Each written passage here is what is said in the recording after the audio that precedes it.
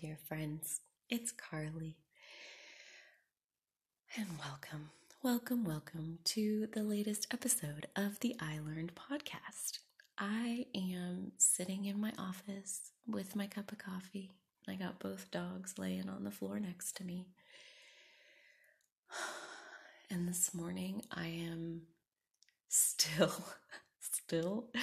in this serene, content afterglow of yesterday, basically.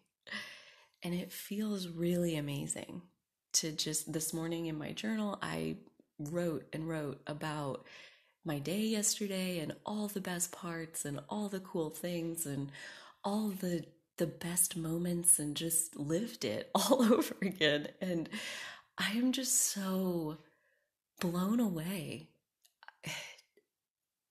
5 years ago, I worked at a software company that produced contractor management software. And I was one of the tech nerds. And then I all of a sudden find Abraham. And 5 months later, I quit that job and I'm a free agent. I got nothing going on. And then I manifest Cecil K's out of the clear blue sky. And now I'm a grocery consultant to help other people open grocery stores.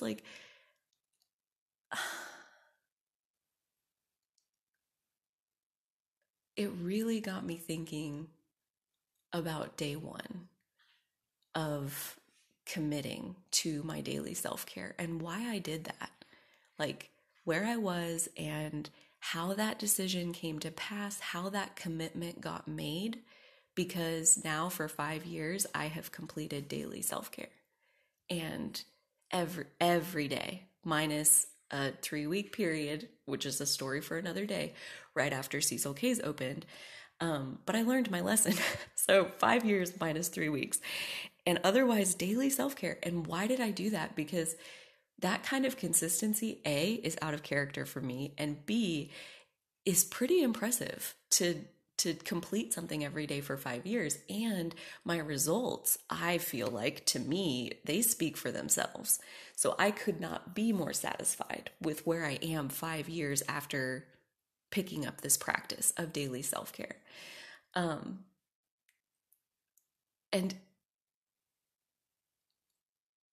I came to the realization as I sat with this thought of why did I start this process to begin with. It truly was, that morning, July 9th, 2016, it truly was a matter of saying either I'm going to have a happy life or I don't want one anymore. My only purpose in any of what I was committing to was happiness. I was tired of feeling rotten. I was tired of feeling jealous. I was tired of feeling insecure. I was tired of being chronically depressed for 15 years. I was so fucking tired of contemplating suicide again.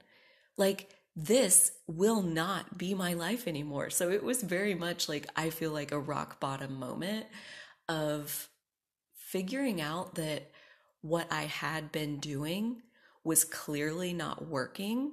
If it had brought me to this dark place yet again, so why not try something new? I was that ready to be happy.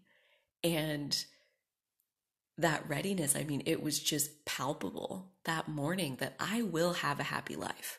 I will do that. I will do whatever it takes, whatever is required of me to produce my happy life. I'll do it. Bring it on. Show me what I got to do. At that point, I had a handful of tools. I had awkwardly learned to meditate, and I had done it a couple of times, and I had had one really interesting experience with meditation. And so that was at the front of my mind, and that's what led me to look for YouTube videos that morning for guided meditations. And that's how I found one from Abraham Hicks, and that led me to their other content. So that finding Abraham, it was within the first couple hours of that day, I was ready. Here, when, exactly like the quote, when the student is ready, the teacher appears. It was fucking literal that day. So enter Abraham. And, I talked yesterday, a couple episodes ago, in pretty good detail about my transition out of the software company. And now I really want to talk about like what happened after I left, because this is where life got really good, I very early on, like probably January, February, I was my channel was wide open. I talked yesterday about my channel and how the work that I was doing with my journaling and Abraham and focusing into this every single day and like trying to raise my vibration and be a little bit happier every single day. I'm not trying to just be blissful all of a sudden, 2 days after I'm depressed. I'm willing to take one step forward every day. And every once in a while, maybe even a step backward or two. But then the next day, I'm going to take another step forward. And I'm going to take another step forward. And 5 years later, I've taken a lot of steps forward and my life looks nothing like it did before. So I was seeing that very early on. And as I left the software company, my intention was basically to say yes to whatever life put in front of me. I was practicing my hell yes energy. And I did talk about that as well in episode 2. I listened to that episode a lot because it's such a fun reminder of being on the lookout for that hell yes energy and letting it guide me. And so it was so amazing. In one of my morning time sessions, I think this was like January, February, one of the visions that I got was I was on stage at an Abraham event, like in the hot seat is what they call it. And, it depends on the event that you go to, but there's anywhere from like 500 to like 1,000 people in the audience watching you ask your question and have your conversation with Abraham. That's why it's the hot seat. And I had a vision of sitting in the hot seat and being face to face with her, Esther Hicks, who channels Abraham. I was face to face with her, and that was the main part of the vision, was like face to face with her and her energy, and I could feel it, and it was so overwhelming, and it was clear as day. I could see it. I could see her face. I could feel her energy. It felt real, except it was a vision. So I have this in my mind, and I'm like, well, that only seems logical that someday I'm going to go to one of her events and I'm going to sit in front of her. And that vision, I thought about it a lot because it felt really, really good. And a few days later, I'm in my morning time and it popped into my head that my 1 year anniversary is coming. Like, I'm on such a roll. I'm doing so good. I've done daily self-care at that point for, what would it even be? Like 7 months ish. And I felt really good that like I was going to hit my 1 year anniversary. And how cool would it be to go see her live at one of her events on that 1 year anniversary? So I pull up her website and was like, let's just see her list of events and I'll get as close to the anniversary as I can and I'll go. It felt like hell yes energy. And I pull up the list and I scroll to July, because at this point, this is still 5 months in the future. And where will she be on July 9th? Well, actually, July 7th, she departs from Seattle on a cruise to Alaska. And she returns, I think it was like the 12th. And yeah, 5 days, that sounds right. And so a 5-day cruise to Alaska, in which she gives 4 sessions of like 4 3-hour sessions. And you're also on a cruise to Alaska that makes 5 port stops. And it's like an all-inclusive deal where you just have a card and you go to all the restaurants and all the bars and you just have whatever you want. They just give it to you. It was already hell yes energy before I saw that it was a cruise to Alaska. So, like $6,000 to go on that. Yes, please. Hell yes. So I booked it like immediately and just was like, okay, so in July, I'm going to Alaska with Abraham. This is amazing. Fast forward to, I absolutely went on that cruise. It was probably the most magical week of my life, easily. The whole while, all of it coming to fruition because of the vision that I had of being face to face with her. And so I go to the sessions and I made friends there. So that's, I was a lot with other people. I was so different than I've ever been. I was very outgoing and open and trusting of strangers and of myself, and it was absolutely beautiful. So anywho, I go to the sessions, and basically how her sessions work, if you're not familiar, um she's on stage, she gives a little bit of an intro, like maybe 10-15 minutes, and then she takes questions for 3 hours with a couple breaks at each hour. There's a, I think, 15-minute break or something like that. And so the questions, they give them about 10 to 15 minutes per person to be up there and have a conversation for 10 to 15 minutes. And then you go back to your seat and she takes the next question. And you physically get out of your seat and go up there and be on stage and on camera and all of this. And yeah, it's a whole production. And so the first session, I was so, oh, and I'm like back in it right now. I can feel it. I was so buzzing with the energy. Like it was so high. The vibration of that room was so high. And I was not practiced at that vibration at all. So it was like I couldn't even imagine trying to like walk up there, let alone having anything coherent to say. So I didn't even raise my hand. I didn't even try. The second session, uh, one time, granted, like how many times in 3 hours is she asking for questions? Well, at least 12, like there's multiple opportunities at every single session to raise your hand and get called on and go to the front. And I think the second day I raised my hand one time, and it was probably the scariest thing I've ever done. And I've done a lot of really fun things, and raising my hand, extending my arm in an upward motion, scariest thing I've ever done. And she did not call on me. And I was so fucking grateful that she did not call on me. It was like overwhelming how grateful I was that I didn't get called on. And that's why I didn't raise my hand anymore at that session. Because I was like, you know what? I'm just going to soak this up. I'm just going to take it in. This is not my last opportunity by any means. So I'm just going to, let this unfold and follow the path of least resistance. If it freaks me out this bad, I don't have to raise my fucking hand. That's not required, dude. Like, I'm only doing it because I had a vision of being face to face with her, and the logical path forward seemed like I'm going to have to raise my hand and go up there and talk to her.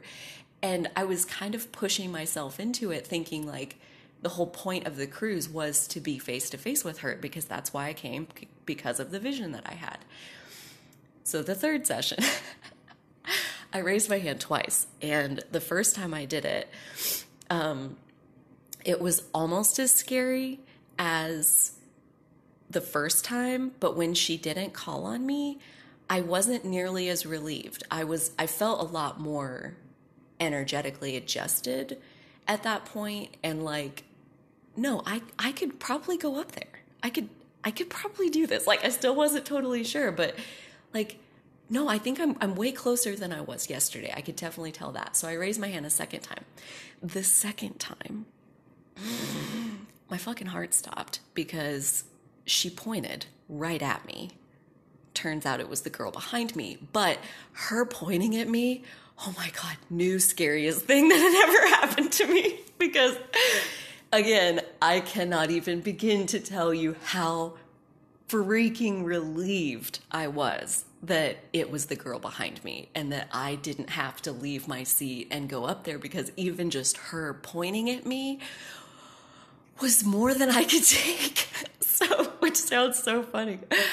So, fourth session, I don't raise my hand.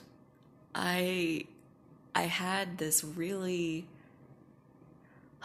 it was like the most beautiful aha moment of my entire life, probably still. And I was so content and I was so serene, and it all came together, and it was like the perfect perfect picture of the joy is in the journey, which is, something that a lot of people say, and I've heard it a million times, but like I had never I had never accepted it as deeply as I was in that moment, where my original vision and intention for coming on the trip to be face to face with her, I was going to allow it to be unfulfilled for this trip at least, and be really, really, really fucking grateful that I came on the trip at all. The trip was so magical. I mean, that's a story for another day. So magical, day by day by day, the unfolding, just the directions and the rendezvous and the signs and the synchronicities, and everything was on point the whole time. I was like, no, I'm not fulfilling the original vision for why I came, but oh my God, I'm glad I came.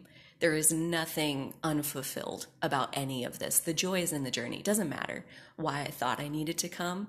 I am so full of everything that's happened while I've been here. And at that point, I also kind of like sank more into following the path of most fun.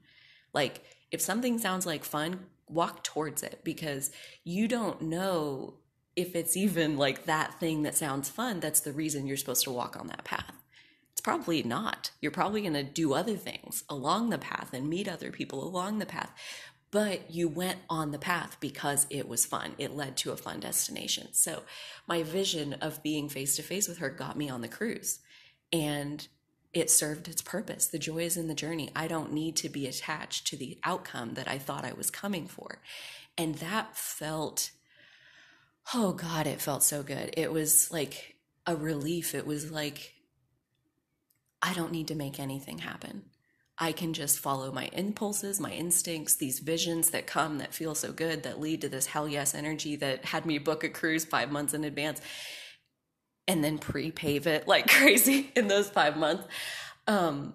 It was totally worth it. This had been the most magical week of my life already. And this was all my energy as I'm sitting in that fourth session.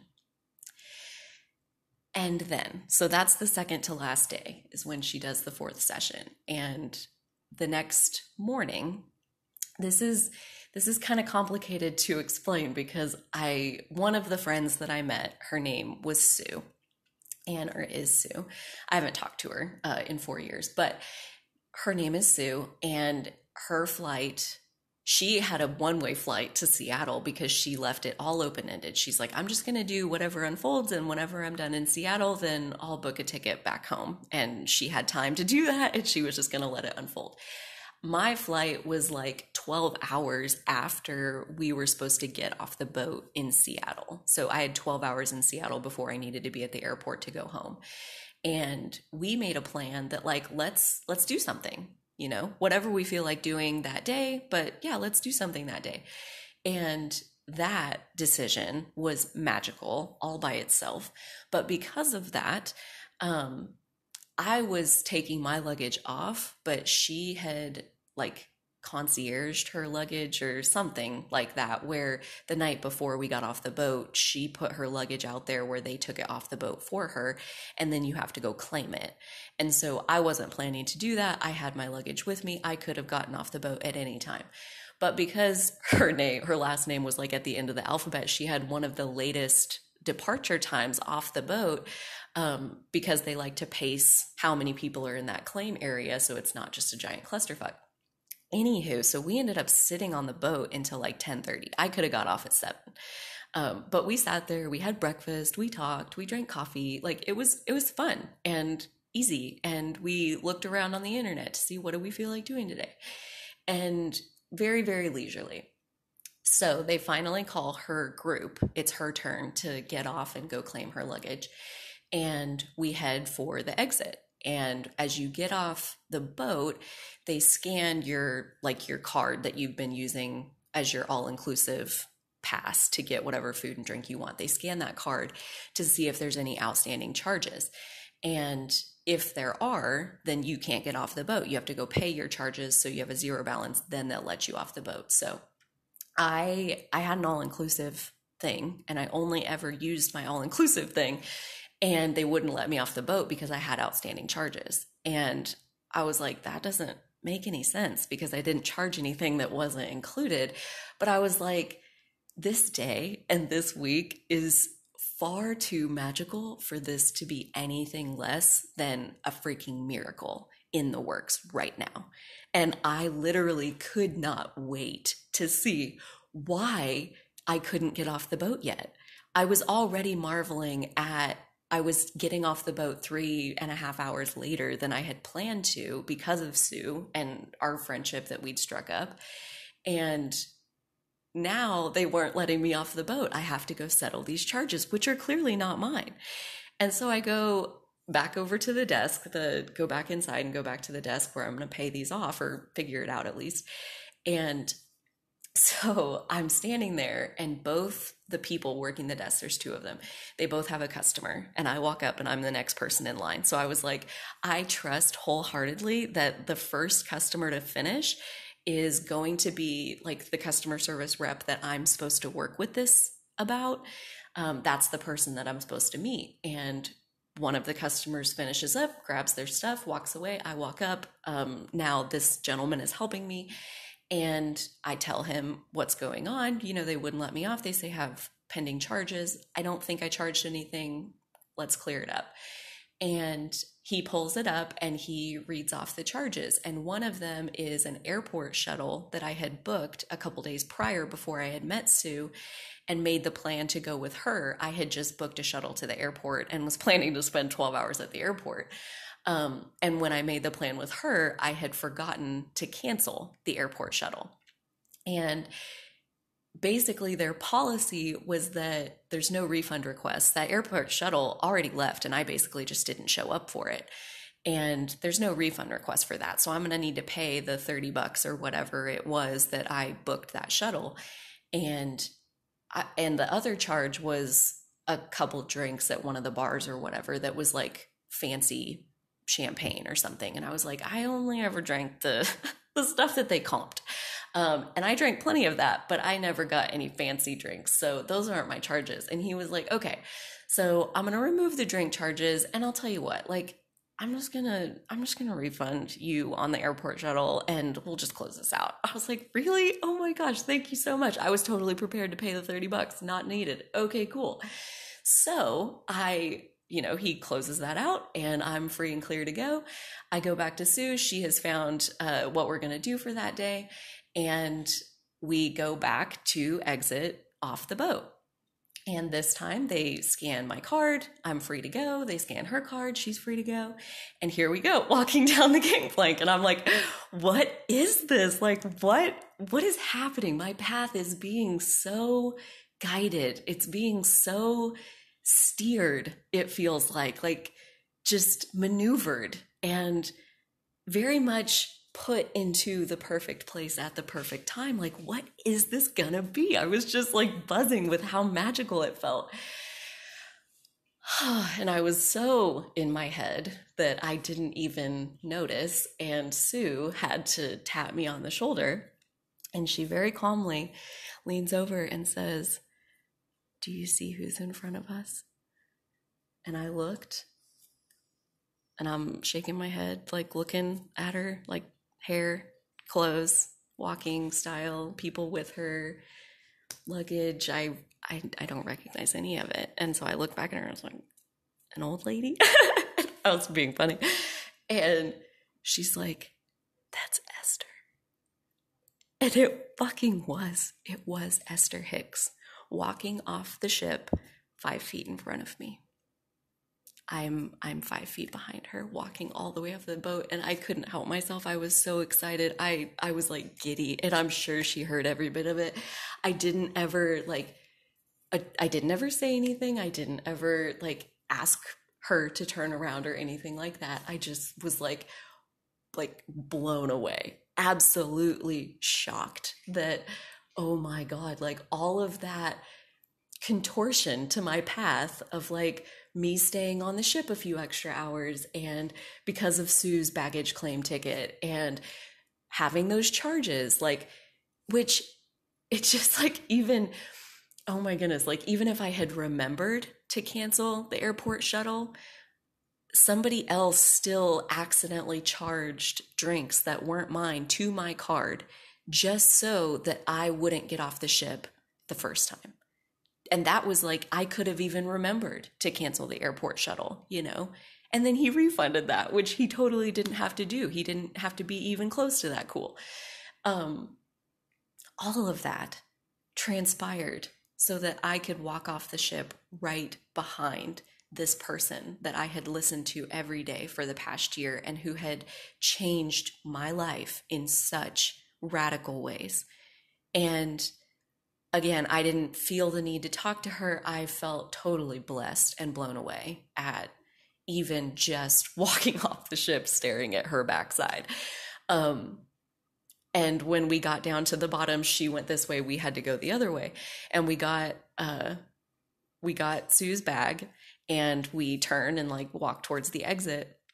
And again, she is standing right there, like halfway between where we were and the exit. And so we're going to walk right past her. Again, we're going to be like right there within the vicinity of her. And this time, when we walked by, which I don't touch people, I don't hug people, I'd rather not shake your hand. I don't really do the physical touch thing very often. And yet I reached out and with the back of my fingers, I lightly just rubbed her arm just like a tiny bit, just so she would look at me. And I just looked into her eyes with all of this love pouring through me.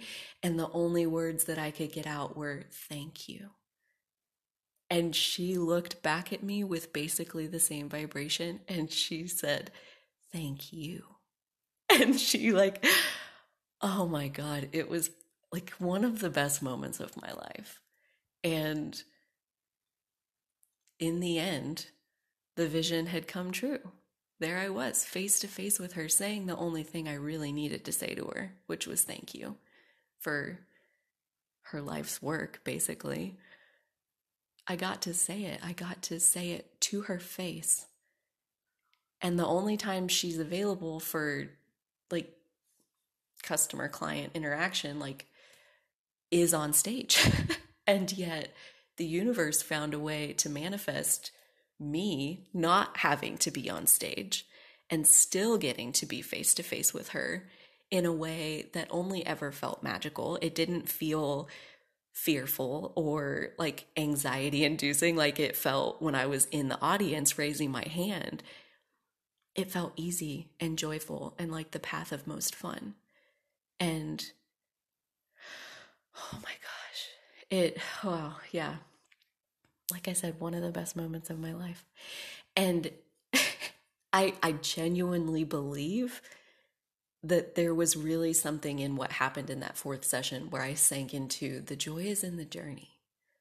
The joy is in the journey. Like it's not about getting anywhere. It's not about getting to any destination. There's no goal. There's no place that I'm trying to get to. I just want to be happy. That's where I started 5 years ago. I want to have a happy life. I want to be happy. I want to feel good. I want to be satisfied with my life. That is my only goal still to this day. And lots of things along the path have unfolded to help me see that the joy is actually in the journey. That's such an annoying thing that you get told back when you're trying to manifest specific shit. And I'm here to tell you that like if you will focus on joy and that's it, just be happy. If you can be happy, you're doing exactly what you're supposed to be doing. And just like let the universe handle the rest of it. Because when I got home from that cruise, I moved from Dallas to Kansas and we took the keys to the Cecil K's building and I spent 8 more months working on that remodel.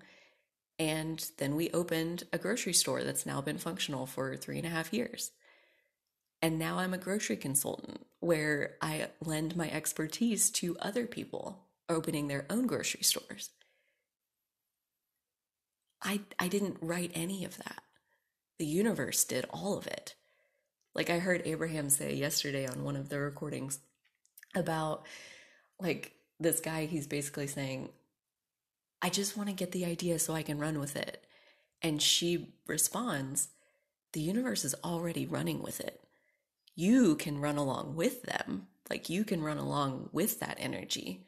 But the universe has been running with it long before you ever even show up to it. And that's just so true. I was really thinking about Cecil Case and how that came to be because I'm a 50-50 like co-founder, and I didn't come up with that idea. I didn't secure the $1.2 million of funding that we needed to do that project. I didn't do any of those things. The universe was running with it long before my cousin called me and asked me to be a part of it so that I could have a hell yes moment and say yes. Easy peasy. Like, it's amazing what the universe is truly capable of lining up. Little things along the way. Like those drink charges on my card, those were days before I was deboarding the ship and walking right behind her. The universe, the universe is capable of brilliant rendezvous that lead you to exactly where you want to go. But the whole key is like, we can't be in charge and let the universe be in charge. So staying general with our goals and deciding that I'll do whatever I have to do to be happy and I'll let the universe take care of the rest. That's what I practice. And I hope that this story helps you lean a little bit more into practicing it for yourself, because the universe can, this is Abraham direct quote, the universe can surprise and delight you beyond your wildest imaginations. The way that they can weave together everything you love, all your skills that are your favorite skills to use, they can put them all together. Doesn't matter if you think they fit together or not, the universe can find a way. And grocery is a perfect example of how the universe did that for me. I am a perfect fit into the grocery industry. I have the passion for it. I have the wide variety of skills to do the job. And I never would have thought of that on my own. And I still didn't. Even for my own store, somebody else came up with that idea and invited me into it. And that call, that invitation to come into the unfolding of your dreams, that call can come at any freaking moment. At any freaking moment, you can find yourself walking off the ship behind Abraham, your new idol of, worshiping basically every day for a year. Worshiping is probably strong. Being grateful for, channeling gratitude towards this person and the way that she has chosen to live her life, and being grateful that I even came into contact with it. And then the universe led me right to the understanding that the joy is in the journey. It doesn't get much sweeter than that. This might be my favorite episode ever. I love living these things. I love telling you about them.